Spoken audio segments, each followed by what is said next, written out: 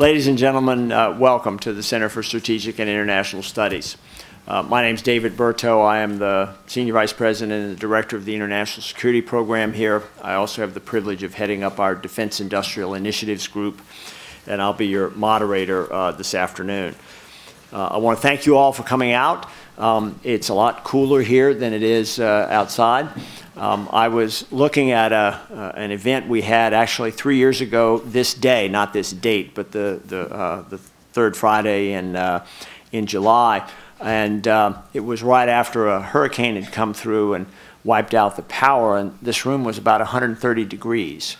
And it was by far the shortest webcast event we've ever had at CSIS. We rushed through the slides. There were 0 questions from the audience, and we were done. Today, though, we're in no hurry to leave because it's not worse here than it is upstairs. I want to also, a couple of administrative details. Those of you in the room, please silence your cell phones or other devices. I'd like to welcome our viewers on the web. We have an increasing number of web viewers, and I suspect on Friday I should offer a particular welcome to our furloughed viewers. Thank you all for tuning in, and we're hopeful that you'll get something useful out of here that will in no way violate the terms and conditions of your furlough. So in all seriousness, I think we owe a great deal of respect and gratitude to all our civilian employees in the defense business who are sticking this out, and I want to express my gratitude to all of you, whether you're furloughed today or not.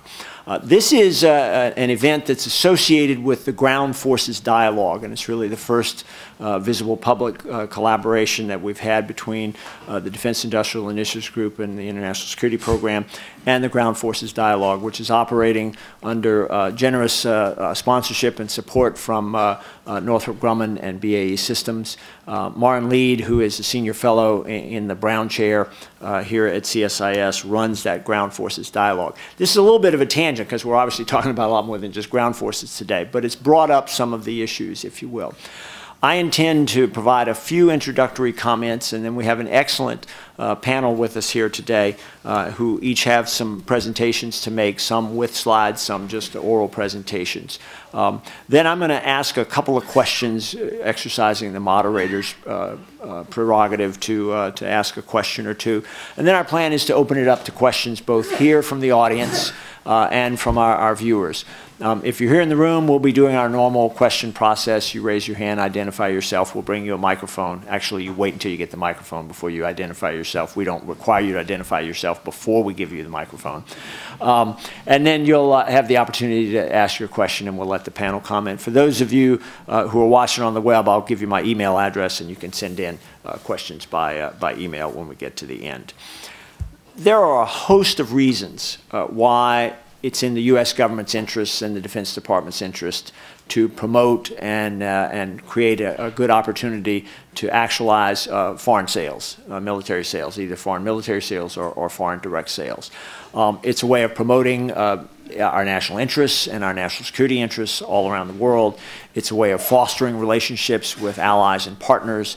It's a way of enhancing technology and technology exchanges. It's a way of increasing interoperability and both tactical and operational capability as well as strategic value. And of course, it also has the added benefit of providing an additional business base for defense companies on whom our nation depends for national security. So we're looking at more the industry side of this today, but clearly this conversation fits inside a much broader context. You see examples of that across the board in the Defense Department. When CSIS released its report about a year ago on the force posture options with respect to the strategic rebalancing in Asia, a prominent element of those recommendations was a better job of organizing and rationalizing military sales so that it would be consistent with our long-term and developing interests in the region. At the other end of that spectrum, when Frank Kendall and Dr. Ash Carter were here in this this room back at the end of May, laying out a status report on the Better Buying Power Initiatives 2.0. One of those initiatives, of course, is designing for exportability. And there's active work underway inside DoD today to implement that initiative and to move forward on a near-term timetable to come up with some solutions internally that would, in fact, help DoD support design for exportability. And I know industry has a lot of interest in there. So there's a much broader spectrum of concerns and issues that this fits inside. And we're committed to continuing that discussion and dialogue going forward. Today's focus, though, is a little more narrow, and that is really on not so much just industry perspectives, but the perspectives of a number of people in looking at the industry role here, if you will. And joining us, we have three outstanding panelists to both provide some insight and input to us and to provoke some discussion and some exchange amongst themselves and with all of you here in the room. First is John Barney. He is a partner at Avocent. He's going to provide an overview, and he does have some charts, and they're very good ones. I believe these charts are available to you if you're watching on the web. There should be a PDF file that you can download. For those of you in the room, we'll be posting both the video record and the audio record of this event, and we'll be posting the charts as well so that you can download them yourself as you need them. Following John will be David Scruggs. David is a co-founder and managing partner of Renaissance Strategic Advisors, and of course a former deputy director of our own Defense Industrial Initiatives Group here at CSIS and a senior fellow here. And then finally, Lieutenant General Jim Lovelace, who is U.S. Army retired, now corporate vice president for international programs at L3 Communications. As I said, I'll open up after they've covered theirs with a couple of questions of my own, and then so you can be thinking about your own between now and then. With that, let me turn to you, John, and let you start. Thank you very much. Thank you. Thank you, David and CSIS and everyone for coming on this 110-degree day in Washington on a Friday. So it's a pretty good turnout, I think, showing the timeliness of the topic. So first of all, as a consultant, I thought it was required to have a few slides just to entertain you. But there's actually a reason for them. I want to share first some of the findings, like we've had just our observations talking kind of senior aerospace and defense executives around kind of international markets over the last several years. Second is we recently did a survey with aerospace and defense leaders on their perceptions of international markets and offsets. Then third is we've done, with our Avocent analytics capability, we've looked at the size of the global offset markets and a lot of the budget trends in certain markets. So we wanted to share some of those findings with you besides talking more broadly. So please enjoy a couple of slides, and I promise it won't be too painful at all. So first of all, just to get a sense, among the audience here, how many are in industry? Okay. So I think this will probably resonate with a lot of you who are in industry. Over the last several years, certainly as U.S. budgets are going down, Europe is going down, there's been a lot more focus on international markets. One data point that we just recently had from a survey we did among executives was that 93% of executives think, in the A&D sector, think that international is going to be more important in the next several years. You can see this from the statements that CEOs are making at every major company. These are public statements, so certainly can be shared, that are being said to analysts. But it's true at just about every major A&D company that international market expansion, growth is really going to be a focus. Now, I'm always a little cautious when you hear somebody saying they're going to grow their percentage of international business, because one way you can do that is, of course, have the domestic go down enough that international will, by definition, grow at a percentage basis. But you see that a lot. You can see this in terms of statements. You can see this in real time. If anyone has been to AUSA versus IDEX a couple months ago, the contrast, how forlorn everyone was at AUSA, and then when you go to IDEX in Abu Dhabi, deals are getting done, people are excited. So you just see that contrast in the energy around international expansion. And the reason, I'm not going to go into a budget discussion here, but while there is a lot of hype around it, the numbers are actually pretty significant. On the left, of course, is the U.S. budget forecast, just our version of it, which I think is certainly known, understood. On the right, you see just the forecast we did around international markets and where we think the growth is. And the numbers, based on that, we see at least it could be $100 billion in growth potential over the next several years in a number of international markets. So while there is a lot of hype, while not the growth internationally won't be enough to necessarily offset the US decline or European decline. There is real opportunity there.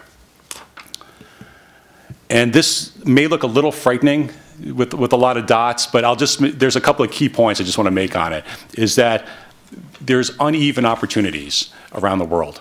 So if you kind of take that point from there. So you've got, in the left, you've got markets that are established. You've got Europe and Canada, and markets that are large, but they're going to be stagnant. They're not going to be growing over the next several years. Some are going to be in decline. Again, probably not a surprise. Germany, France, Japan.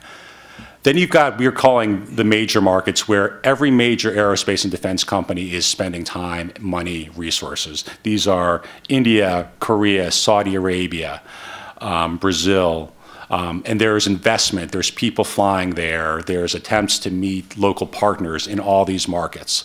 So this is where pretty much every major aerospace and defense company will have one of the markets in the major category as a priority. I'm not saying exclusively, but many of them will. And then finally, the third category, which breaks out, are minor markets. And I'm not using the word minor to be negative. Some of these are obviously strategically important markets, but in terms of overall spend, I think relative to the major markets, they're going to be a little bit smaller over the next couple of years. And what you find with companies is in these smaller markets, there tends to be few companies that are pursuing them all aggressively, but what you're likely to see is companies having a plan where they'll address all the major markets, then a couple of the minor markets based on their products, based on the right reps they have in country, based on other strategic reasons.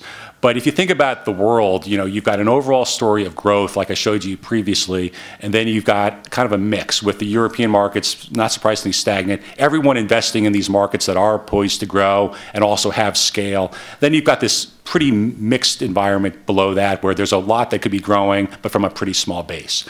So just I would take from there, it's going to be fairly uneven. Then, who's familiar with the term BRICS here?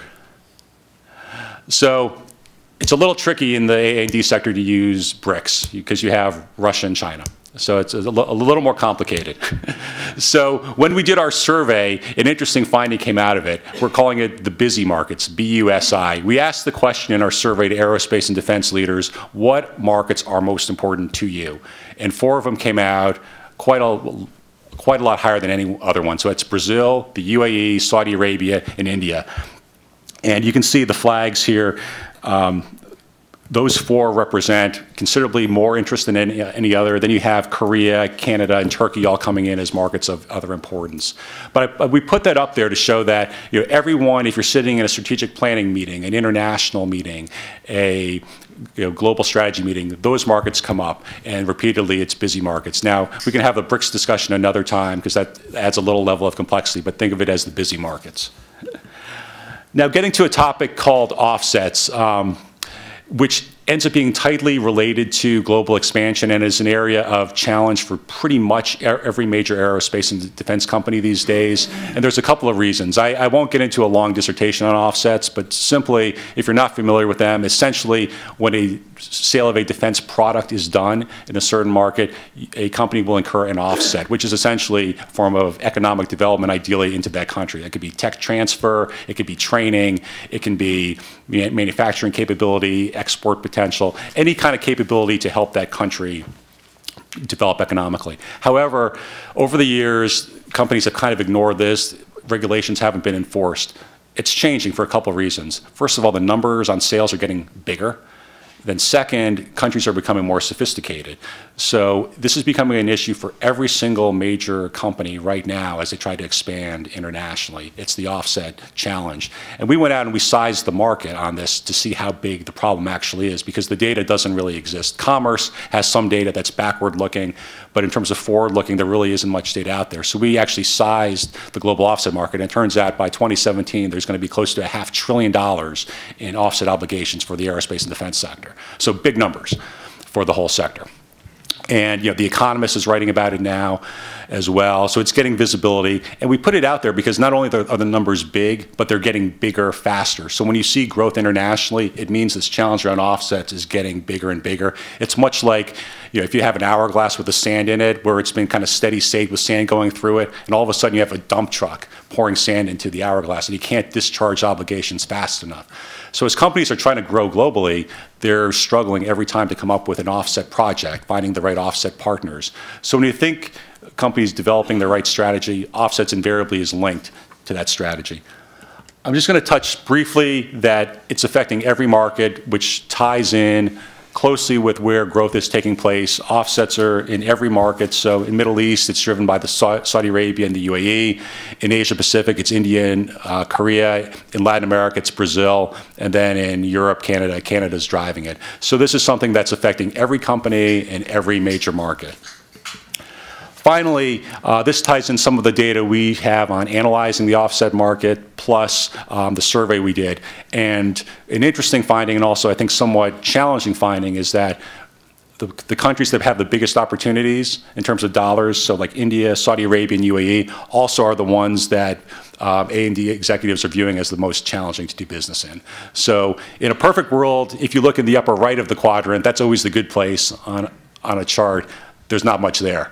But if you look on the left, you've got big markets with big challenges. And then you have Greece in the lower left. So just to wrap up, so what does this all mean? So just 5 key points I just want to take away is in terms of the challenges and then some high-level recommendations. First, the way aerospace and defense companies have typically been operating, this is particularly true for the US, less so for Europe, is that there's been a fly-in, fly-out approach to international expansion. So while there's all this talk about global expansion, there's still an approach largely of the US companies in particular flying in and then leaving. And the customers on the ground notice that.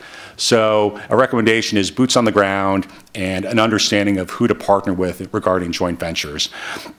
One somewhat anecdote I've heard from more than one company is the typical approach to finding a joint venture partner is, you meet somebody in the Admirals Club while flying, on American Airlines, and then that's your JV partner. There really isn't a real strategic approach to finding partners.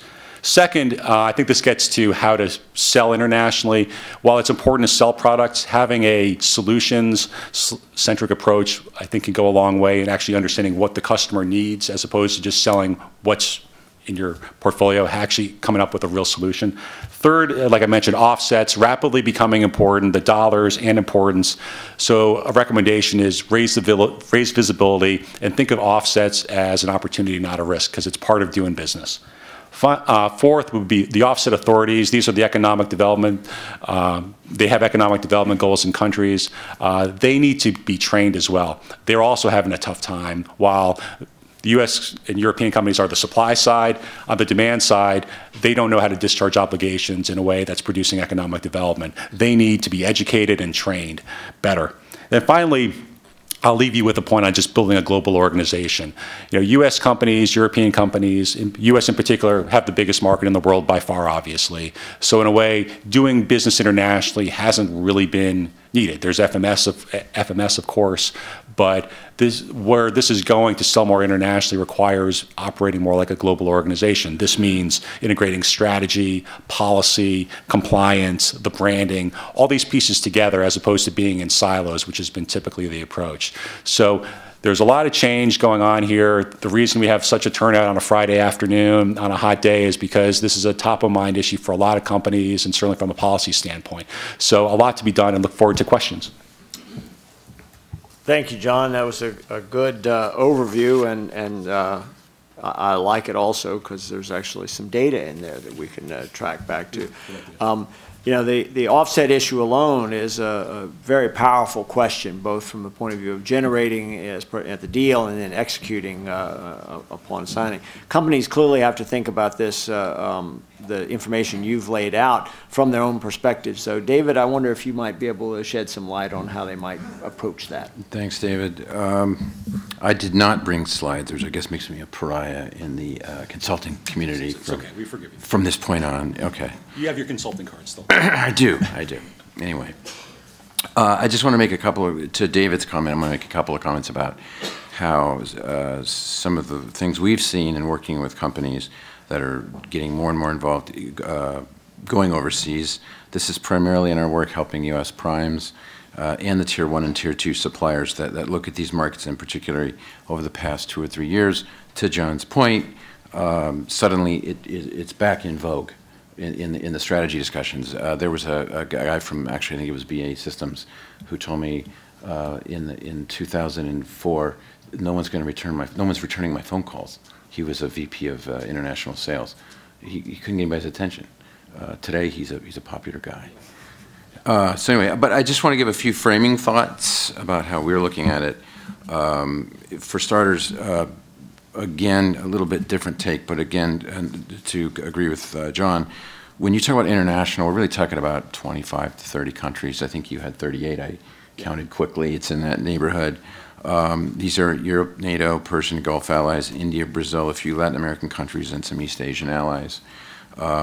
These are people basically with real threats, real money, or both. The rest of the 200 countries in the world fall somewhere outside of that group when you're talking about strategy for an aerospace and defense company.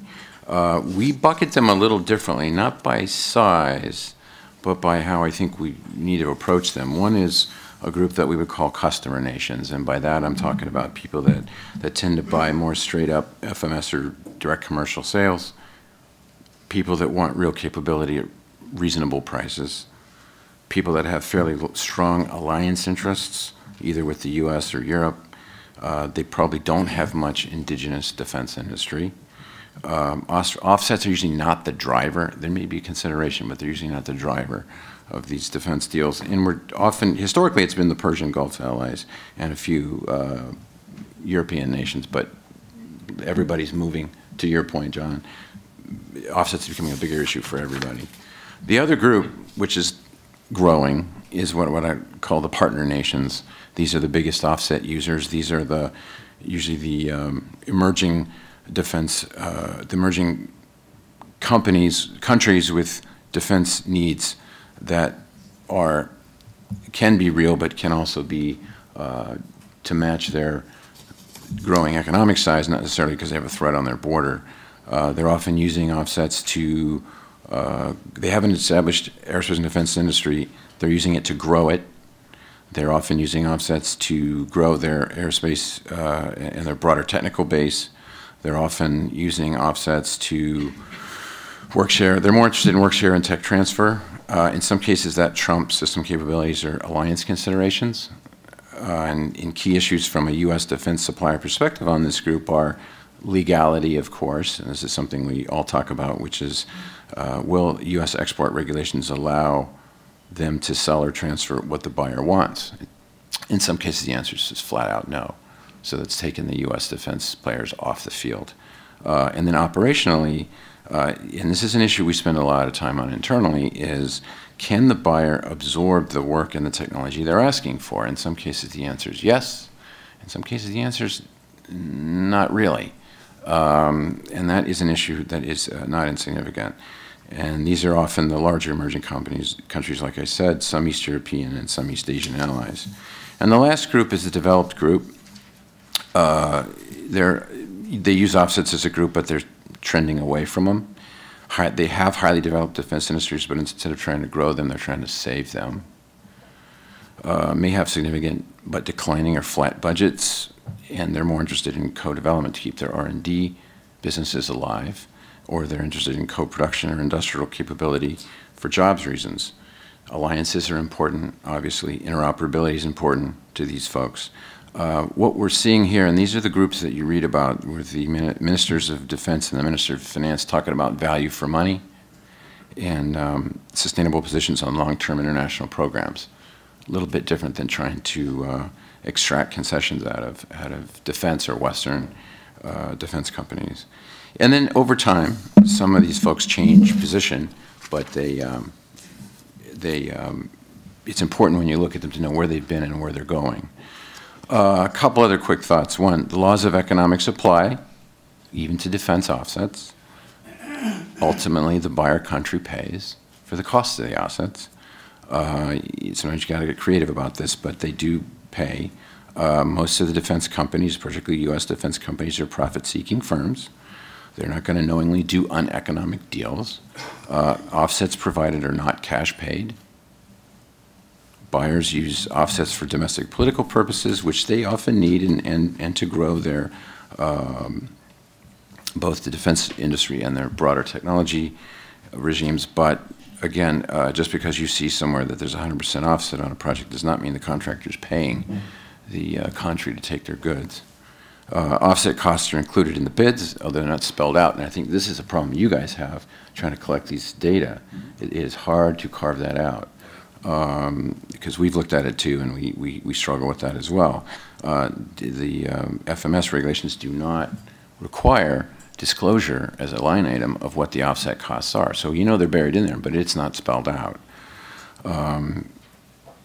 There's a corollary to this, which means if buyer countries realize that they could get lower pricing on defense articles and services if they didn't require offsets, some of them make that trade. That's not the trend, though. The trend is more offsets. The magic is in the credit multipliers. If you can get a 10-to-1 credit for a multiplier versus dollars expended, that's a good deal. Sometimes you can get 20-to-1. It depends on how bad the host country wants whatever it is, the particular offset you want. There's no international standards, so it's whatever you can negotiate, and that's why it's an art and not a science. And it's probably going to remain an art and not a science for the foreseeable future. It's a blessing and a curse in two more broad categories. One, they're a blessing and a curse. Positives are it's a marketing tool. Both the U.S. and the foreign defense companies have learned how to use them, some of them very well. I don't think that's going to go away. U.S. companies in particular, I think, bring a lot to the table in terms of access to the range of offsets that they can offset, the way they can discharge their offset obligations, but also to access to larger business networks, both in the U.S. and worldwide. The subsidiaries, JVs, and suppliers that they create through the offsets can be part of their global supply chain, and having a landed presence, again, to John's point, is not a bad thing. Negatives, though, and this is where we also get stuck in a group, is they create competitors, if not immediately, in the mid to long term. U.S. export restrictions I've already talked about, and some of the management problems. We've been seeing a lot of this lately. Not having one responsible party for an offset obligation. Sometimes the program manager in the business unit is handling the direct offset obligations. The indirects are all handled by some corporate group who's not necessarily talking to the program manager in the business unit that's handling that contract. So there's a disconnect. No one is responsible for, or more importantly, incentivized to make sure that the total offset was worked off. Purchasing incentives get conflicted. This is an operations issue. If you're a purchasing manager, you're paid to get a certain part or a supplier that can provide a certain part at a certain price with reliability and a certain quality level, and not for the maximum offset credit. Usually, if you go in and say, okay, we understand what you're doing, but now we want you to take out the group of suppliers and just hire this other local country because we're going to get 20-to-1 offset credits. But they don't qualify, they don't satisfy any of the major procurement guidelines that this guy's evaluated on at the end of the year. So you get some friction. Time phasing of offsets are an issue because what's offset discussions in the early part of the procurement cycle may be very different by the time the contract's gotten signed, and some of these contracts for large programs can be very long, can be years, as you're following the fighter competitions in India and in Brazil and in South Korea. Those are taking half a decade, more, in that range. So, and the last thing is defense firms are not always good at non-direct offsets. There's a lot of horror stories of Polish hams and shrimp farms in the desert and vacuum cleaners and shoes, and anybody that's been on this for a while has been watching these. You can come up with an example of what's gone wrong on an indirect offset deal. And the last thing is there's relatively two newer models for discharging offsets. One's a civil-military trade-off, and you have to have a military business to play this game. Boeing, Sikorsky, some of the Tier 1, Tier 2 guys that do have both civil and military business lines can sometimes use civil work to offset military work and vice versa. The other option is to try to sell offset liabilities to somebody else. And this is always going to be an indirect offset issue. But it seems non-defense companies are better at non-defense businesses. On its face, that's reasonable. In the case of an entity, in this case, an entity would buy the contract's indirect offset liability at a discount and take some responsibility for executing it. You need a financial player to foot some of the bill for that. And then, but the crucial stumbling blocks are you have to get the buying country to formally release the defense contractor from its indirect offset liability responsibility. And that doesn't always happen because that loses the country's leverage over the contractor to get the offsets worked off, and then assigning responsibility for penalties. So in the end, offsets are going to continue to be used by buyers for political, economic development, and social ends. They're going to be used by sellers for competitive marketing reasons. And if managed well, and in the case of the U.S., with some thoughtful and timely reforms by the existing by the government for export trade restrictions, the U.S. aerospace and defense companies can use offsets to their advantage, particularly to the partner nations I talked about earlier. There's lots to talk about. I'll stop there and look forward to your questions. Thank you, David. That was a good summary of a lot of key points, if you will. I gather it's your feeling that a company actually can market as a part of its marketing scheme its ability to manage offsets effectively. We've talked so far about this whole dynamic, though, as if it's largely an exchange between U.S. companies and perhaps their global competitors and the markets, that is, the buyers among those 36 or 38 countries that were on the screen there. But there's clearly a third major player in this dynamic, and that's the U.S. government and the Defense Department itself.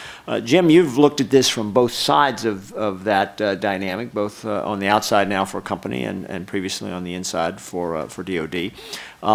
Help us round out this discussion and maybe bring those players into it as well a bit.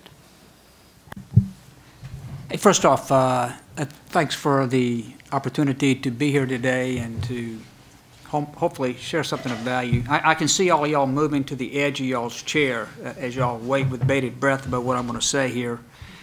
Hey, there's this whole thing about offsets is kind of interesting. All you have to do is read an article that there's going to be more people in this world than there are going to be jobs in about the next 20, 25 years. So that's why offsets become such a big deal, because everybody wants to have an employed population. We're no different. How many of y'all have had an opportunity to travel to some place like Afghanistan, Yemen? Y'all must have taken a vacation there, I'm sure. So Part of the offset deal. Yeah, part of the offset deal, yeah. Tourism. So do y'all who raised your hand and y'all said y'all were in the industry, how many of y'all are in international sales? Raise a hand with pride, yes. Hey, so let me just kind of lay this out sort of in a perspective. And I don't pretend to have any great knowledge and background in this, but if doing international sales is like doing a 12-star Sudoku, all right? All you have to do is grab a hold of what offsets is and understand that is one other variable now that you have to take into consideration, a different set of laws, different culture. I mean, it just goes right on down. And it's a fact bearing on the problem. And so what I want to do today is just the things that I have garnered over the past several years in working with L3. I had an opportunity to work in the building. Some of the people that I had a very wonderful chance to work in the building are in the audience today, and they're great friends and all. If anybody here is from Denmark, would you ask him to leave, please? No. He's a friend, that's all. So, okay. How many of y'all have seen the Defense Acquisition University's mother of all slides? It's about 20 megabytes of information. It's about 20 years of, not of effort, but of 20 years of process on one chart. It could cover a wall. It's a mosaic. If you have it, I don't have slides today. I'm going to use John's. No, I'm not. But if I'm going to have charts afterwards, you need to take a look at this. And if I could leave you with anything today, it's about what industry needs in foreign military sales or foreign sales is predictability, and it needs transparency. Well, those are the two key words here. And those should be how we measure the effectiveness of anything that we're trying to do. And why I ask about whether you're in industry and about whether you are in foreign sales, the first two hurdles that we go through in a gated decision is an interest, no interest, and a pursue, no pursue decision. And the level of detailed information that you have got to have, all right, for those kinds of decisions is readily available when you understand the Defense Acquisition University's chart. So at the top is a thing called the CSIS process. Basically, it's how we build and define a requirement. You with me? Right at the top. Right down below it is about the acquisition process. And as you go through these acquisition decisions that lay out in a decision memorandum that we have done together, some of us.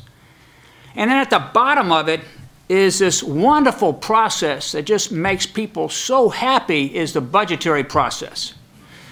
Requirements, the people that build to print, and at the bottom, the people that provide the money. All right? Now, so to simplify that chart, what happens is that at the top, every service has an architect for the future. Army, Navy, Air Force, Marine Corps, and Coast Guard. And you generally, in the U.S. government, have somebody that fills that role. Now, they might not be very robust in their size, but they're wonderful professionals who try dramatically to do a good job. Inside the acquisition process is a wonderful acquisition, very professional. And while we might want to sometimes critique them and how well they perform, when you compare them to some of the people that you deal with internationally, and I'm not saying that they are not professional, they are better trained here in this country. And at the bottom, you might not like the process that we go through with the budget, but guess what? You get to see in business the money 7 years out. So think about that. So that's this process that we live with. And in L3, for example, we are slightly above 70% of our businesses with who? DOD. We jump up towards 80% when we get the U.S. government in there. So that's what you see. And why do I bring this? Because there's a predictability and a transparency. The architects of the future are basically telling you where they are investing their RDT&E dollars. So you can see it. So industry can make that decision about whether you're interested in pursuing, you're interested in that you want to pursue it. You with me? Some nonverbal feedback would be great. All right, that's good. Okay. So now, let's walk into international sales. When you start dealing with an international customer, do they have people that have this defining of the requirement? They probably do. Are they as professionally trained? Probably not. Do you have a very professional, the depth that you have in a material command that manages life cycle of a product? Not in every case. And nobody, what I want to witness here today is nobody would want our budgetary process either, but we've got one. But again, it allows you the visibility, the transparency to see a requirement coming your way. In the case of when you're budgeting with international partners, most of them, a lot of them, especially some of those that are perhaps what the term was legacy here, they have a process that allows us to see it. And that's why when you look at most of us large, and L3 is number 6 domestically, when you look at your large defense contractors, who do we do business with? About 25. They command better than 70% of what we do in L3. And a lot of them, some of them are in the audience, and that's why I joked about Denmark, because they're one of our customers here in a nice way. And so that's why I'm framing for you then this acquisition process. And then when you go internationally, So then you walk that back in. So let's talk about export reform. You know, if you want predictability, if you want to design exportability in, then design it in approaching milestone B. Get it where we can make a decision that we're going to now be able to invest research and development dollars in this process, so that what we can do is we can get certainty, so that now we don't have to worry about whether there is going to be, when we petition in order to now see if something is in the national disclosure policy, is okay for us to now transfer the technology. We can start marketing that product right up front. It's a little bit like what we do with JSF. And so that's kind of a model for this. And so then let's walk into the transparency piece. So downrange, I mean, the embassies that I've touched, whether it was when I was in uniform or those that I've touched now, when I have to worry about whether my sock color matches my suit, all right? What happens is that they are wonderful professionals downrange, whether they're in defense cooperation, or whether in the commercial services of commerce, or it's the embassy staff themselves. They are all exceedingly helpful, but they have knowledge. And they know basically what it is that they want. That ambassador knows what the capabilities are that he wants that country to have. Well, how do you find out? You've got to go visit. That's one way. But there's no promulgating of that information from inside of that embassy through a combatant command that then lays out in a document form. Now, this is perhaps utopia, you're saying, but I'm just now beginning to lay out a process that we need to now be moving towards. Now, there are people who understand this, and I applaud what the combatant commanders are doing. I'm just going to mention two that I know specifically. One is the PACOM. What do once a year? They make you come to Hawaii, and they bring their SCOs in, their Security Cooperations Officer, and they begin an interaction. Now, that's about the best we can do, all right? That's about the best we can do. And it's replicated also across some of the other commands. I know that Central Command, for example, under General Mattis specifically, what they did is they formed an FMS section in order to facilitate foreign military sales, in order to now begin to help build the partner capacity. And so, as you step back in a larger sense for us, when you look at that Defense Acquisition University chart and you see the requirement that's built years out, if that knowledge is somewhere, how does it get to you in industry? L3 is a company that has over 80 companies. We're 120 profit loss centers, and we deal in 155 countries. And so the ability to know what's going on in the dots that was presented by John, it becomes problematic. There's not a process that then brings it up to us that says, this is where we would like for y'all to build partner capacity. You find out once you petition, and whether they grant you permissions to transfer that technology or not.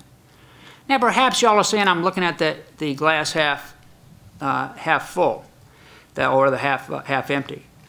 And so I say maybe. But if you want to now begin to move this in a way that it facilitates industry to build partner capacity, which is part of the national security strategy, then those are the things you need to do.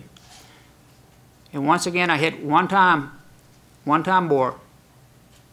Allow us to find out earlier in the acquisition process if you're going to allow us to market a technology and export it. That's all I got. Thanks. Look forward to your questions.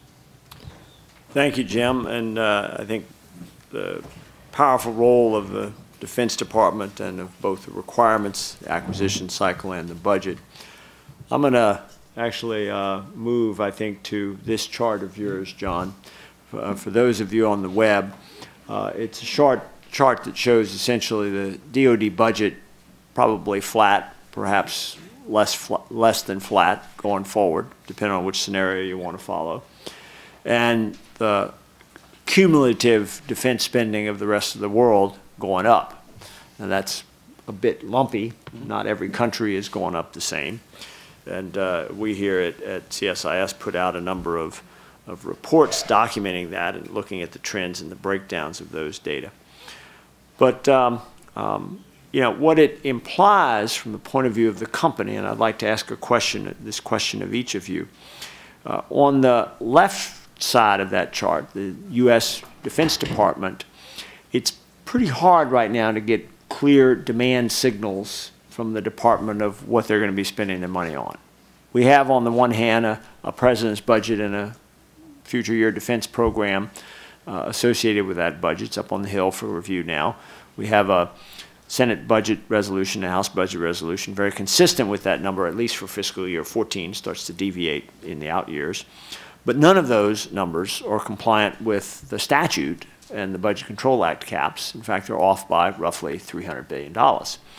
It's hard to get demand signals with any clarity with that level of variation and variability, and particularly given that the vast majority of those cuts, a disproportionately large section of those cuts, will come in the investment accounts in procurement and research and development. We sort of know that, even though we don't know exactly how this is going to play out. So it's true that for domestic sales, demand signals are hard to come by. It may also be true, though, for foreign sales. And I guess, what does industry look for in the absence of those clear demand signals? To what do they pay attention? And you can go in any order, but I'd like each of you to kind of comment on what you think industry should be looking for in the absence of these clear demand signals. David, you want to go first? You're writing, so I'll buy you time. No, I don't really want to go first. Okay.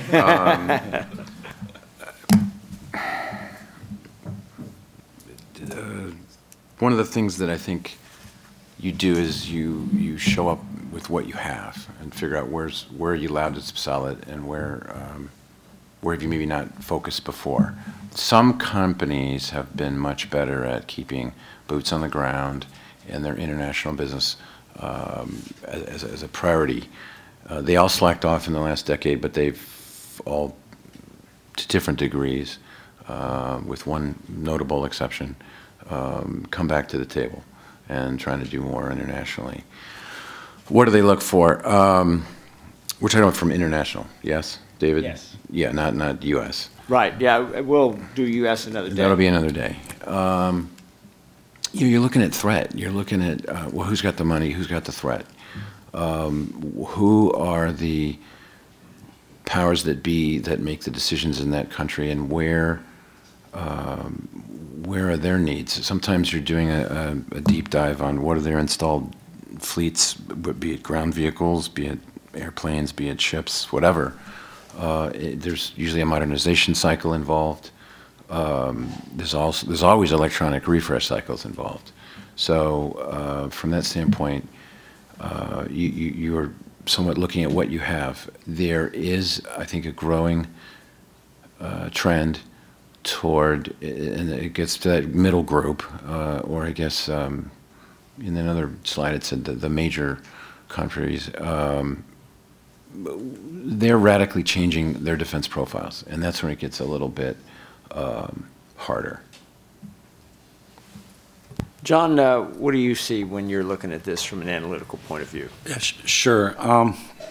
I think there's probably three components to this for a company as they're looking around international sales. I think it's first, I agree with David, around understanding the threat, the risk, which I think companies actually do a pretty good job of that. You know, just by the kind of nature of being in the aerospace and defense sector, you know, there's, I think, an understanding, you know, at a high level, certainly like what the threats are, the risks. But I think there's two other components to this where I think companies often aren't as strong as they could be. So first is understanding threats and risks. Second is around understanding really what the capabilities are within the country. And this is not just kind of counting the number of ships, not just counting, you know, the number of ground forces. It's just kind of understanding strategically how do those capabilities of a country line up with what the strategic challenges are, and really doing that kind of, I call it like a gap analysis of really understanding what the gaps are. And then the third piece is, I think, where companies, and it's one of the points I made at the end, where I think they've struggled a lot, is then understanding how do your as a company, your capabilities line up.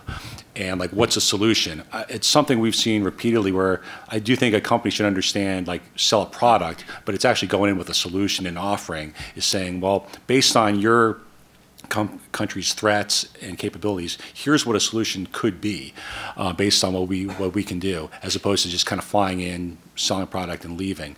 So I think understanding, again, to come back, the threat piece, I think the companies do a pretty good job, but understanding the country's capabilities, but then doing that internal look and understanding, like, what do you actually have and how does that line up with what the country really needs. We hear stories and stories of just companies flying in saying, here's some stuff, open up my jacket, here, you want to buy some stuff, and then leave. And then the countries just scratch their heads saying, well, I don't know. It doesn't really line up with where my needs are. But the companies that do that well understand that. But I think if you make a generalization about the aerospace and defense sector, I think a lot of them still approach it that somewhat negative way. So I think there's an opportunity to do that analysis a little better. Jim, you actually have to wrestle with this in the day-to-day sense of your job, as well as in the observing analytical and interpretation sense. What do you look for in the absence of clear demand signals for international sales? Well, first off, I mean, the obvious is that, and I think both John and Dave alluded to it, but this thing called relationship is such a, it's not that it's not a big deal domestically, it is a huge deal in the international community. And so this relationship here with understanding and so that you're not viewed as an industrial tourist is become so powerfully important. So whatever you do and how you approach a customer, they've got to see you as one of them, not one of them, but you are there with them full time. So you just can't, like I think John, you had on your, you can't parachute in. Yeah. All right. And so I think that becomes very, very important. So that's the obvious thing. This thing called capabilities is kind of everybody thinks they understand what it is. We in industry can be too quick to market whatever it is that we have. And so the point is that we're cute by half because we can talk about our product, but are you really able to talk about what is the gap, which is a short-term need that is, a gap means you have a gap that's right in front of you. A functional need is something that you can plan towards that has a little bit more distance in it, and so. But that's where you have got to now build this network, and that's where you have to rely on the embassy to support you. I mean, the embassy is a wonderful source of information, both commercially and on the military side. And I'll tell you this, back here in D.C., state commerce, all of them, I deal with them. I find them eager. Well, eager might be, I mean, they act nice when we show up, but, I'm assuming they act nice when we leave also. But, and so therefore, it's really understanding what it is that your customer wants. And so if they want, something that's blue, is it Duke blue? Is it Carolina blue? Is it, does it look like Wolfpack red to them when you walk in the door? And so, I mean, so this thing about understanding really what it is that they want, because I think that they go through a process, although how rudiment it is, on the Ditland approach, whether it's doctrine, organization, the training, the leader, all those things. I mean, and the material solution, they go through it. But they don't have this robustness that you have with the U.S. market. And so the more you pay attention, and it requires more dialogue than anything else. But there's sources of information here in state, in DSCA, and NIPO, AI and USASEC. I mean, these are wonderful organizations that can be a source of information for you. So, thank you. Let me ask one other question, and we'll open it up to the audience here. We've talked a lot about the U.S. government's role here. We've also talked a lot about offsets and the role of offsets in these deals. But let me bring those two together. Typically the companies are kind of on their own on the offset side of things, and I think at least one of you pointed out, two of you pointed out, we don't really even get good data on what the deals are. And yet, in a very real way, the U.S. government and DOD have a vested interest in both the nature of the agreement and the executability of the agreement over time. How consistent is it with our foreign policy objectives? What does it do to sustain and support the defense industrial base that we need to have? How does it comply with all the constraints and restrictions of everything from export controls and ITAR to the process that security cooperation funds have to go through? So should the government have a different, expanded, or altered role in offsets? And if so, what should that be? Go ahead, John. To cut out, just to give, to kind of come to like why is this even coming up now, I think is probably important to like set the stage. So offsets have been around a long time. I mean, this isn't something that's new that just got invented. You know, and again, as I think both other speakers said, the purpose is about economic development in countries and jobs, ultimately. The reason it's a big deal now, where you have a convergence of companies trying to sell more internationally and making a real push, you also have countries where there is demand. They are buying, and they're also becoming just more sophisticated about it. They're looking around, and you have leaders in countries who have been living outside their countries, who've been trained in Western schools, and are becoming more sophisticated in terms of what they want. So the idea of a shrimp farm, it's not as prevalent anymore. They want actual investment and jobs and partnerships. So this gets to the question that David posed: is why for a long time it didn't really matter that the U.S. there would be data tracked by commerce, but the difference now is that it is becoming important, and it's becoming significant for companies. It's becoming a strategic issue for companies. So I mean, I don't think I have an answer in terms of what that exact role is, but in terms of having the visibility around offsets and what it's going to mean, because it is affecting every company. Every time you see a statement by a CEO saying we're going to sell more internationally, offsets comes up. And as David said, can this be a source of real economic development? Absolutely. I mean, that's the intent. So this is, I think, a kind of an untapped resource that somehow has managed to be inefficient for all parties. The U.S. government gets little out of it, companies get a burden out of it, and then countries where the economic development is supposed to take place are not getting the resources used either. So it's actually a perfectly bad outcome for all parties. My only thought here is, David, for instance, DSCA used to require disclosure of the amount of offset costs in the bids, and that's been removed. That is no longer required. So we're going in the opposite direction. So we're going in the opposite direction. I appreciate your hypothetical, but we're going in the opposite direction. That's number one. Number two, I think this is one of those areas where the U.S. government has to be careful. I think you're right. They do have an interest in helping direct where some of this development needs to go, but I think it needs to be very careful how it applies it, because a heavy hand here could really hose it up.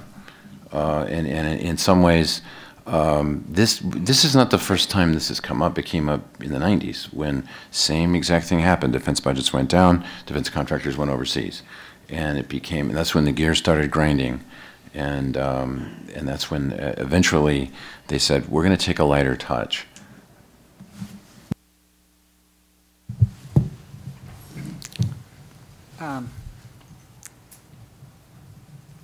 Mine works as a sort of an operations research guy. So I'm attracted to data, all right.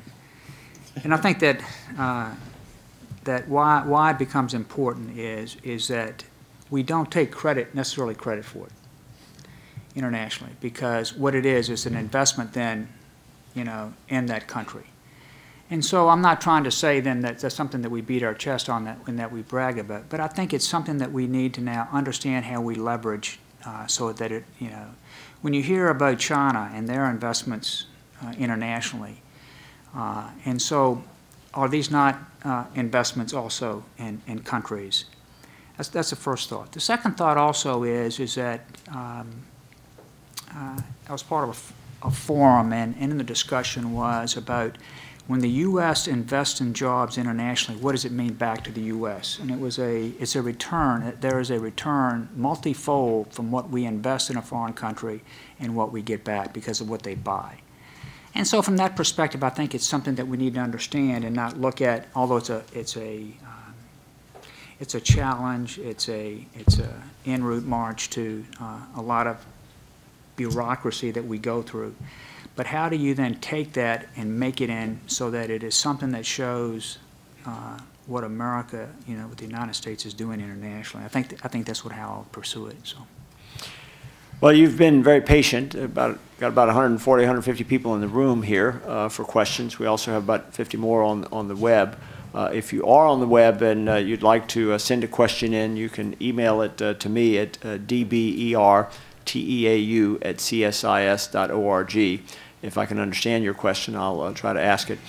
We've also got a great audience here, so if there's some tough questions that actually we can't answer, there's a number of folks in the audience we can call on to answer those questions as well. Who's got the microphones here? All right. What we'll do is raise your hand. I'll recognize you, and then we'll try to go in order around the room, and then we'll wait for the mic and identify yourself and ask a question. Let's start right down here in front, and then we'll move back and then to the two sides. So raise your hand again, sir, so the microphone carrier will know where to bring it. Thank you. Thank you, Mr. Berteau. My name is Hasmukh Shah from Business Times, which has been promoting U.S. commercial interests overseas, especially South Asia. Can you hear me? Can you hear me?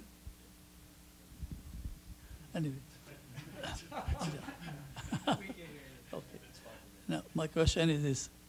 Defense sales is very important for the U.S. economy. And overseas defense sales, especially in security, energy, and defense, is the prime tool promoting U.S. exports, and which will help promote, which will help attain President Obama's objective of doubling our exports in next 2-3 years. So my question is this thing. Recently, Secretary of State John Kerry went to India, and there was a strategic dialogue between India and USA. The most important topic discussed was defense, security, and energy, where US can play a very important role in promoting bilateral relations. Now, India is keen to buy US defense equipment from India, as you know, is the largest importer of defense equipment in the world. Now, but it has its own requirement that it wants some defense joint production of technology, other things. So can you experts let us know what are the opportunities of promoting our defense exports to India, which is a big market? Thank you.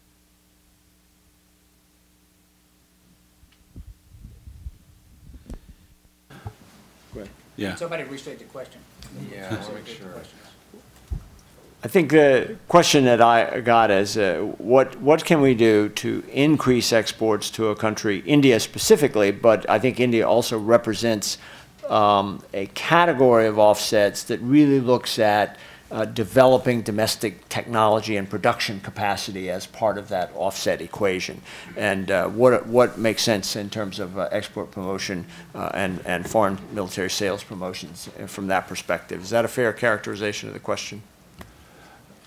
Yeah, I mean, I'd make first some industry observations. Again, a positive and maybe not so positive with India. It is, without a doubt, one of the markets that comes up, I think, as I mentioned, in any discussion with a company around where to grow internationally. As I said, like these busy markets, you can see on the chart there, it is both large and expected to grow.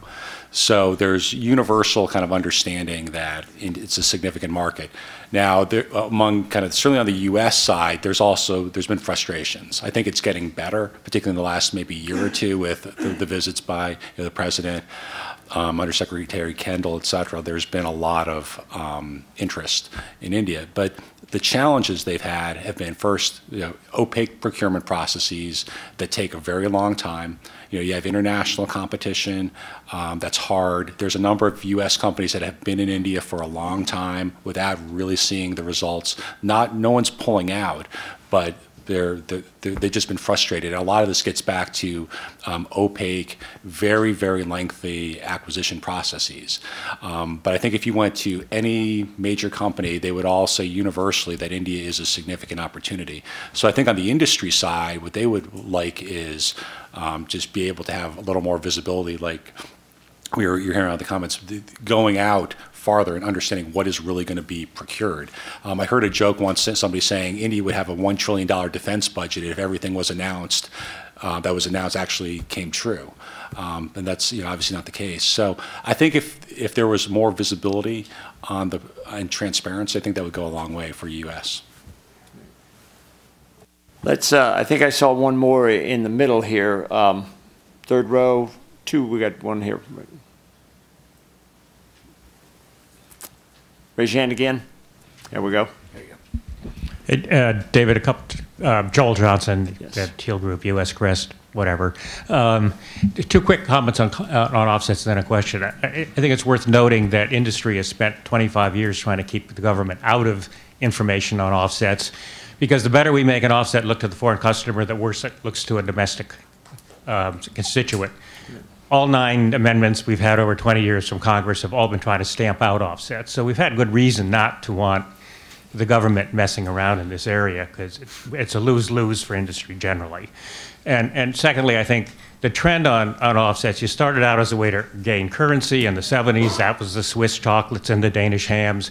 Then it was essentially jobs and tech. Then it was essentially a way to convince parliaments to let them spend the money to buy the foreign product. And more recently, what you've seen is offset management being turned over to development ministries and economics ministries who could care less about the weapons system. Right. Right. And so part of our problem now, if you want to hire a consultant, go get Fluor or Bechtel, don't get Lockheed Martin to tell you how to do shrimp farms. But you've got this tension now that we have to deal with, I think, among our customer base, between the guys that care about development and the guys that care about having a weapon system that works. So anyway, enough of that. What I've been through, this is the third build down I've been through, and of course each time if you were to add the must-win contracts of U.S. industry, it will be more than global demand, not even counting the must-wins for the European competitors. We don't talk very much about the competitors in all of this, and no one's even mentioned them today. What do you have to know about what the French are offering? What do you know about the British are offering? What do you have to know about what your other companies are offering? What are the implications that are coming up now for bribery, worse offsets, more shenanigans? Because it's going to, this is real tough stuff that's going to be happening. And, the demand is going to depend on threat and resources. There's a lot more supply than there is demand. And so I think we need to take a look at what are the implications of our foreign relations with our European friends, relations within even agencies of the U.S. government who might favor Boeing versus Lockheed Martin on a fighter program for very good reason. Each of them want to keep their industrial base alive. So we haven't looked at any of that part of this in all of the articles I've read on defense exports and the need for them, to look at the supply side as opposed to the demand side. Well, assuming we agree with that, is your question, do we agree with that? Yeah, and what should we be looking for in terms of Right. what the implications are for our relations with our European colleagues, with some of the Israelis, others that are all doing the same kind of meetings right now. Thank you, Joel. I mean, I think you've actually got two very different but very well closely connected questions there. One is, how do we look at the competition, if you will, and not only the countries you mentioned, but obviously to a very large extent, Russia and China are part of our competition now in ways that they were not before. And while we may, for U.S. national security purposes, want our companies to view those competitors in a non-potential collaboration way, not all of our global competitors view either China or Russia as a non-collaborative, as a non-opportunity for collaboration. Many of them see a very different line in that regard. I think it's a much more complicated overall business dynamic and national security dynamic than you mentioned early on, this is your third time. I'm pretty sure it's your last one because this one's going to last long enough that we're not going to see a fourth. But at least those of us of our generation. But it is a very different complexity, I think, in terms of both the global dynamic and the global market. And so let me pose to our panel, sort of observations you might make of how we think about the competition and how we think about the potential collaboration amongst our competition as well. I'll take this one.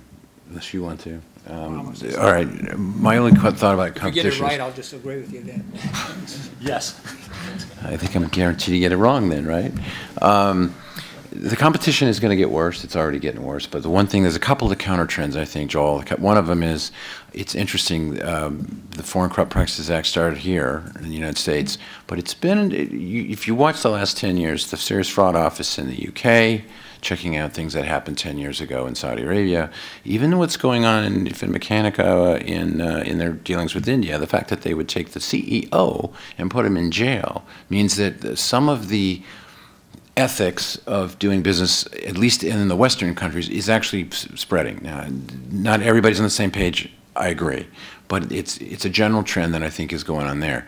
The other issue, I think, is when you're talking about Russia and China, which are an interesting and important case, depending on the system you're talking about, it's going to have to do with, there's still a defense, as long as as long as somebody is in the loop that cares about defense, they don't have the level of equipment yet to compete with most of the U.S. systems, and even I'd argue most of the European and Israeli systems. They may get there in the next 10 years, but I don't think they're there today. You can argue with certain examples saying, hey, we just went to the Paris Air Show and saw the Su-35 fighter. It looks pretty good. Most of the U.S. and most of the Europeans will say, yeah, but it doesn't matter, because they're not going to sell any to us. They're going to sell them to people that may not even be on this chart, or at the lower end of the chart. So it's a different context. They're going to play. They're going to be in the market. They're going to. They don't have the technology ability to compete yet. They do play the development game pretty well, though, and the Chinese in particular are really getting really good at that. And so that's going to be stiff going forward.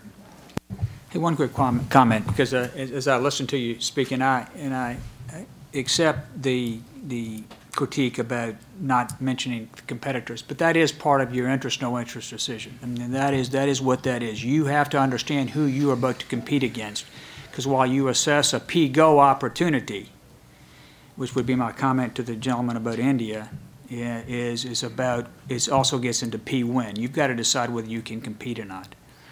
And so the issue gets to be, as I listen to this and I try to discern a larger issue out of this, is that, so if it's an industrial-based, defense industrial-based issue, as I would describe it, where do you want to be strong, U.S.? Where do you want to now have a capability where you have overmatch, and you want to continue to have it? Or do you want to allow that to be competed so that it is then something that you rely on an ally? But do we have an industrial-based, defense industrial-based policy that is well enough defined so that it allows those kind of decisions to be made about what you are or are not going to tech transfer? I would say maybe not.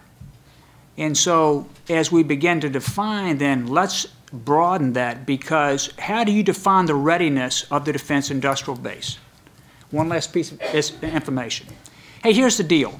Why were we able to transform our armed forces after 2003 when we went into Iraq and transform it over a period of about 3 years? It was because of our defense industrial base. Because we had a defense industrial base that was able to, it had a depth and capacity, it had an intellectual component that allowed us to change the vector of our armed forces on the ground, how we fought, the kinds of ways we used our munitions and our armaments.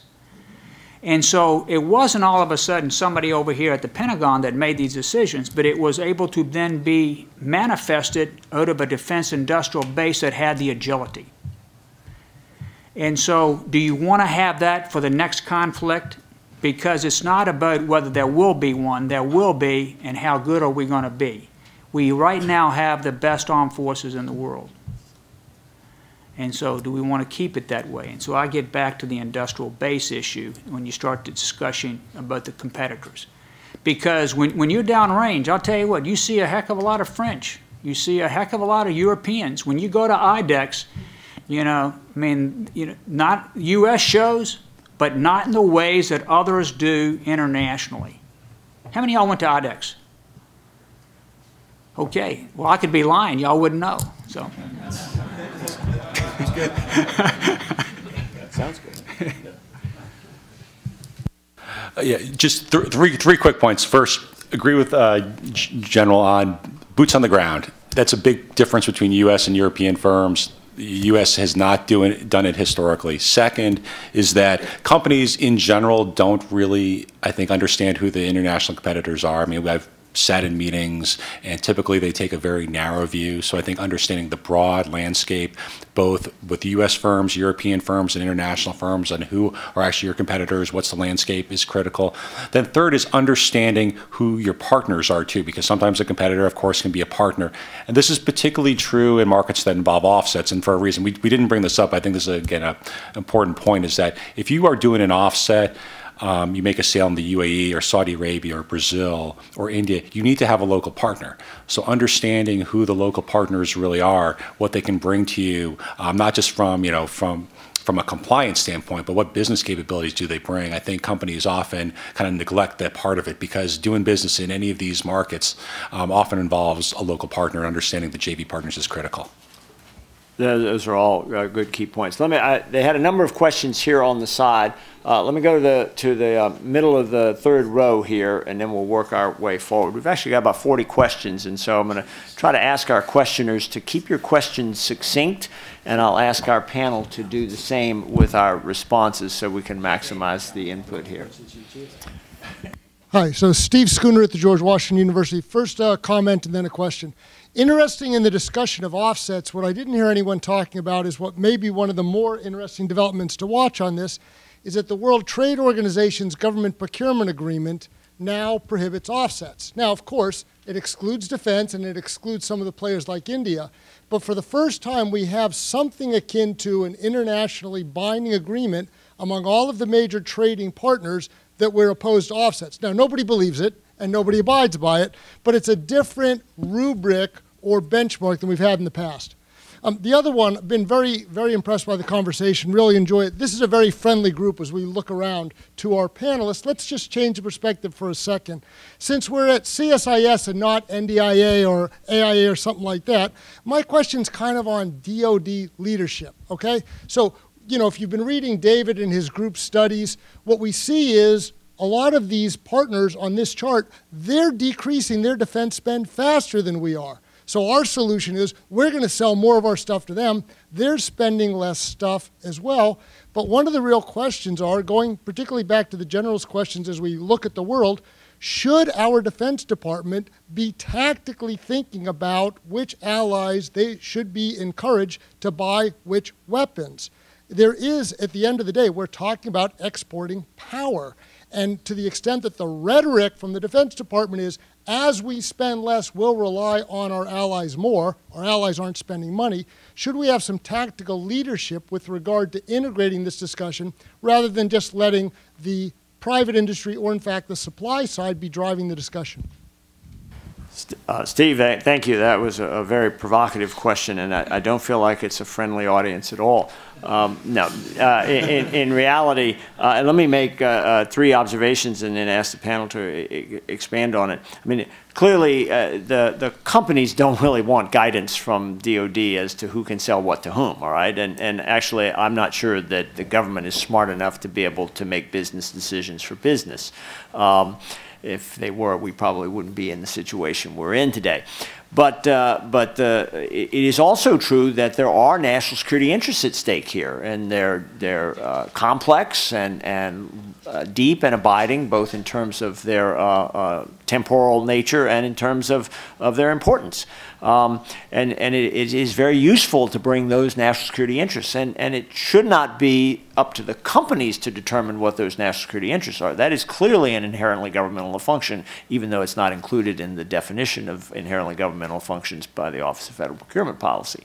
But then there's a third dynamic, really, which is the money. All right, and while it's true that there are a number of dots on this chart that those of you at home can't see, but the major and legacy customers whose budgets are going down, there are also a couple of pretty substantial regions of the world that spend a pretty good bit of money where they're going up.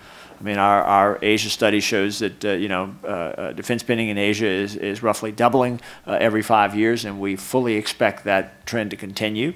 And that's a new and very competitive market, but it's also one in which determining exactly what our national security interests are a little bit harder than they were in the Cold War in Europe and NATO, and maybe harder than they are in the Middle East, although that's getting a little more difficult as well.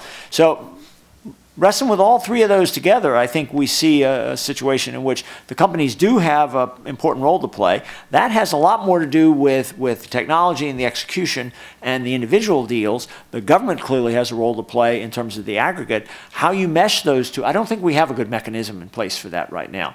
And in fact, I'm a little concerned that the outcomes may not be optimal, but I'm equally concerned about the creation of any kind of a framework in which it would take even longer to figure out what to do, and we'd end up essentially losing out to our competition almost across the board and gaining neither a national security benefit nor a domestic industrial base or technology benefit, and ultimately sacrificing all of that. That's a long-winded answer to when I said I wanted succinct, but I think it's a pretty important question. It really is the overarching issue that frames everything that we're talking about here today.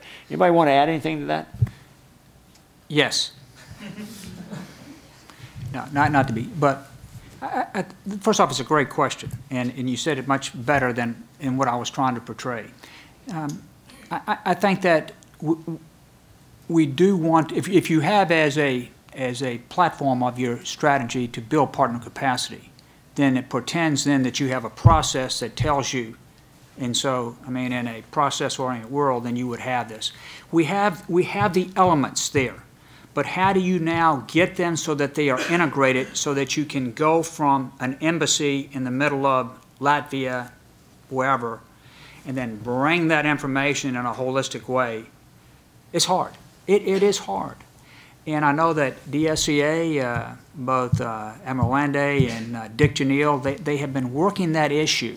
But that is a monstrous issue, and that is a course change from how we have done that in the past. And so, but let's make that then sort of a orienting vector about how we want to proceed in the future. And I think that's what government wants to do. But I don't see necessarily how we are correcting that. So, let's go to the.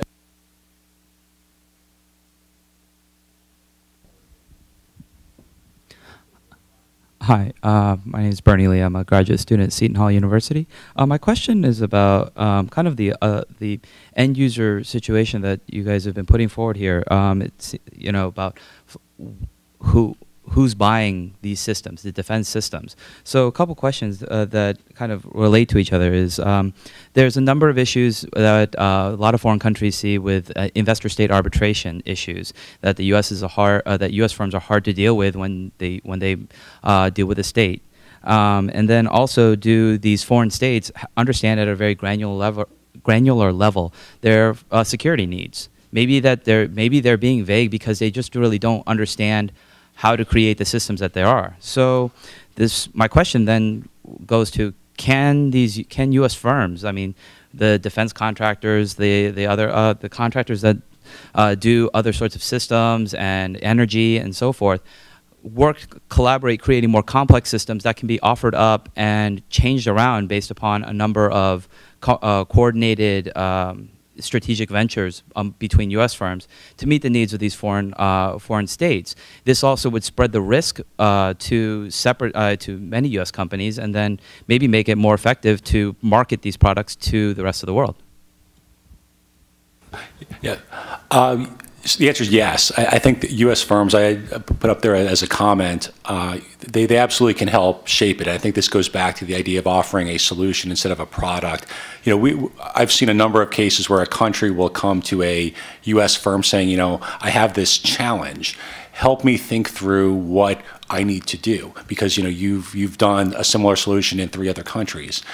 I think a challenge for U.S. firms has been to think that way and to be proactive, as opposed to saying, here's my 10 products I could sell you, and just kind of stepping back and saying, like, here's an actual solution. So I think there's a big opportunity there to help shape it from start to finish, and I think countries in general would really kind of welcome that. Sandra, here's your mic. Thank you very much. I had a question for the general. You might tell everybody else who you are, even though I know Yes, who I'm you sorry. are. Sandra Irwin with National Defense Magazine. General, I don't know if you saw a study that came out from Deloitte recently talking about the global defense market, and they were saying that the trends are shifting more to low-intensity conflict and special operations, and that's what's going to drive the market. I was just wondering how you see that playing into the international sales for U.S. firms. I mean, what are the products that are going to be in high demand?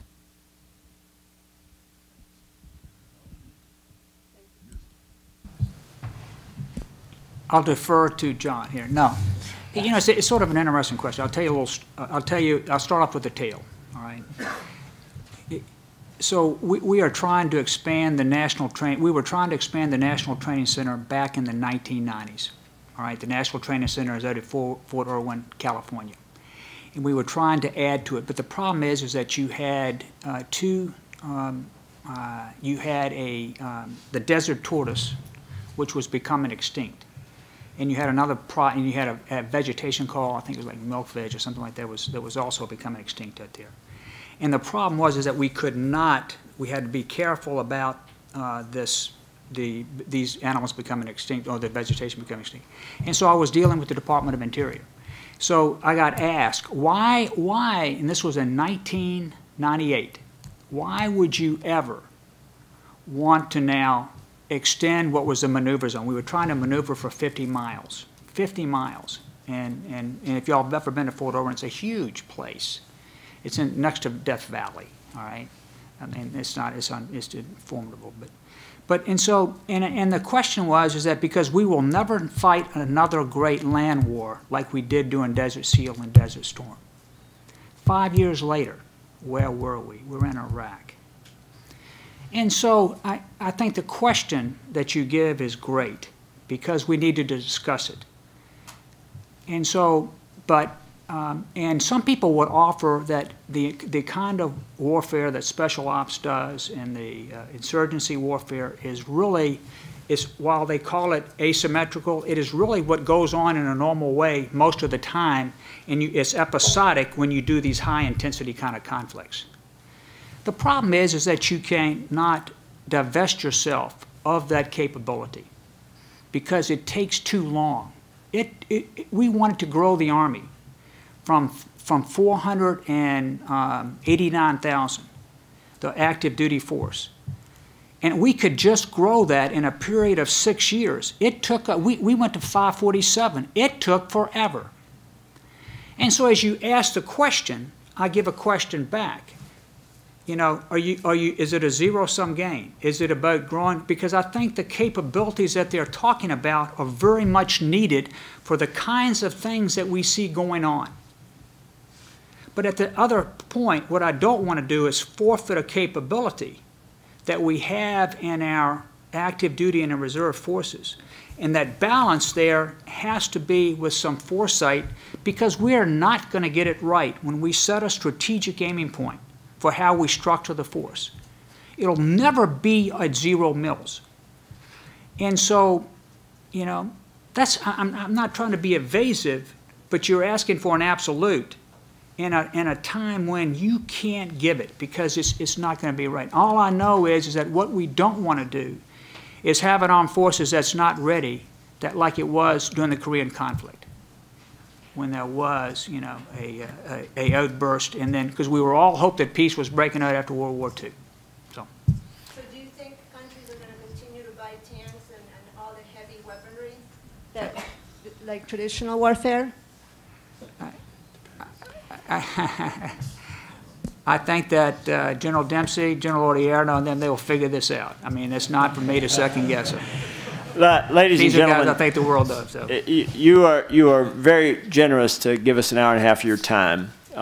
One of the ways in which we persuade you to come back is we actually stop when we say we're going to stop so that you can plan your schedule around it. I sort of hate to do that because there's a lot more questions and a lot more discussions. What I can commit to you is that this is not the last discussion we're going to have on this topic. I think the issues raised today, the complexity of the issues raised today, and the tangents that fall off from those clearly warrant additional further discussion. We will be inviting you back. I want to apologize to those that we didn't get to your questions. I want to thank those on the web for sending questions in. We didn't get to very many of those either. And I want to ask you to join me in thanking our panel here, and thank you all for coming.